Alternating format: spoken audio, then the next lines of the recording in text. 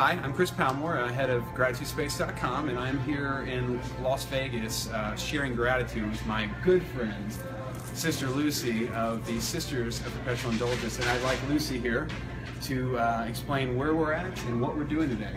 We are at the Gay and Lesbian Center here, and we're going to meet with several different groups tonight, and the empowerment group, and whoever else is here. I think the translation is here tonight as well.